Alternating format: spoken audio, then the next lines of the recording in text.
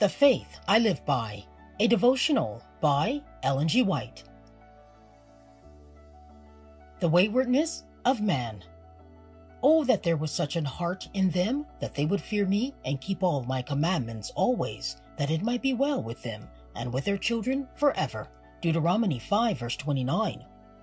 After Satan was shut out of heaven with those who fell with him, he realized that he had lost all the purity and glory of heaven forever. He consulted with his angels, and a plan was laid to still work against God's government. When Adam and Eve were placed in the beautiful garden, Satan was laying plans to destroy them.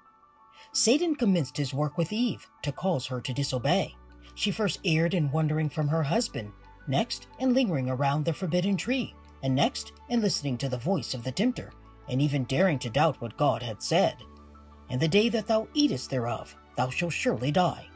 She thought, perhaps it does not mean just as the Lord said.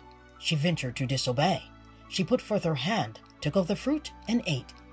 She offered the fruit to her husband, thereby tempting him. I saw a sadness come over Adam's countenance. He appeared afraid and astonished. A struggle appeared to be going on in his mind. He felt that his wife must die.